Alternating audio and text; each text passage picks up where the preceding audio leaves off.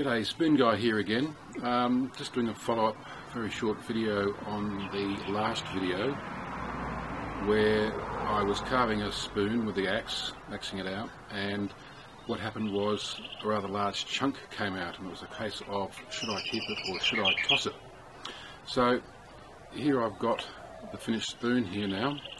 Just put my seeing eye dog on so I can see if it's in focus on the camera.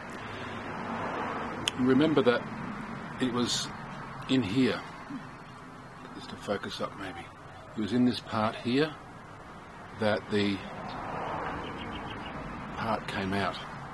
So what I've done here is to shape that around so that again when it's being held in the hand it fits perfectly, and even when you're using it this way it fits perfectly. So that's how that spoon ended up. It's a long way from being a typical spoon, symmetrical, usual sort of a crank, but when it feels in the hand, if you're wanting to use it, it just works. So if you're carving spoons, just remember that really there's no right or wrong.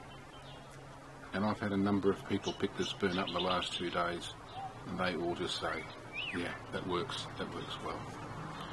So there we are.